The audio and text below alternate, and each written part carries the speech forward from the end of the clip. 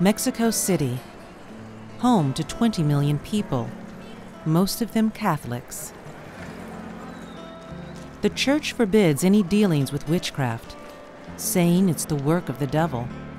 But for many Mexicans, the allure of magic, both good and evil, is irresistible. Get this Believers find the tools of witchcraft at the Sonora Witches Market. This is Afro-Caribbean. Anthropologist Anthony Zavaleta has studied the market for 25 years. In every cranny of this maze, brujas, or witch doctors, peddle their cures.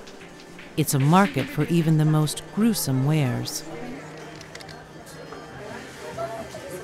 Along with goods, the market provides services.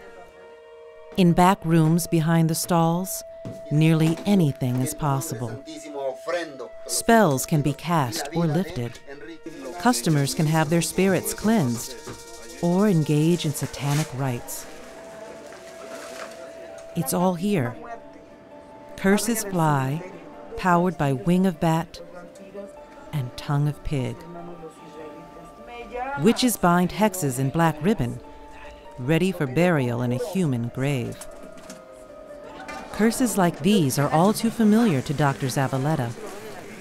As part of his research, Zavaleta has been studying with Alberto Salinas, a healer who's come all the way from Texas.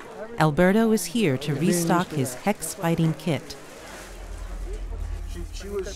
Belief in witchcraft was just an abstract idea for Dr. Zavaleta, until he had his own life-changing encounter with black magic. Zavaleta was traveling with Alberto and other healers on a mission. What we found and what we saw that day was just unbelievable. In 30 years of research, field research into brujeria and curanderismo, and I had never encountered anything like that and probably never will again. They came to a site where black magic was rumored to take place. Dr. Zavaleta videotaped the events that followed. Show it up here, Alberto. What is it, Alberto? Oh my God. The healers had come upon nearly 100 objects, buried as part of a hexing ritual. My God, look at that. That's unbelievable. Hold it up for me. My God. This is casting a spell over someone. This has got the garlics that somebody used to clean themselves. They put a belonging of the person that they want to cast a spell over. This is all. Most of it is black magic, though. Is it evil? Most of it is evil.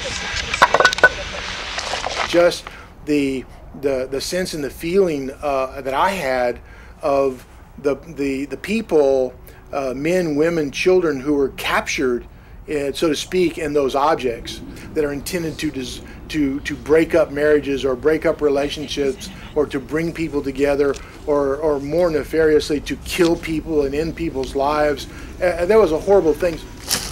Jeez. The healers felt they had to take action, and quickly. For Alberto, the mission suddenly turned extremely dangerous. When you break spells and evil spirits are concerned, you are in danger.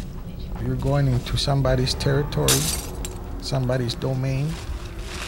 It's obvious that if these people happen to find out that you've gone and destroyed something they've done, and they may try to do something to you.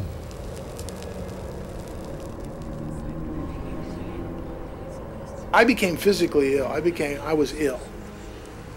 And everybody felt badly in one way or another. With so much evil concentrated in one place, the healers felt their spirits were in jeopardy. Dr. Zavaleta suspended his disbelief and agreed to be cleansed. A limpia, to use the Spanish word, a ritual sweeping and a cleansing to have whatever might have attached itself to us, to take it off of us, and hence make us whole and put us back together.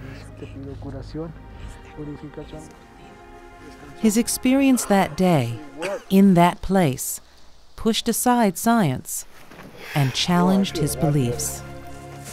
The effect, whether real or imagined, was very real on me. And of course, an imagined effect or psychologically and emotionally induced effect that produces physiological change is valid and it's real. But I've seen many things that I simply cannot explain. Dr. Zavaletta's story is not uncommon. Science doesn't always conquer the supernatural. And for those who believe, witchcraft is all too real.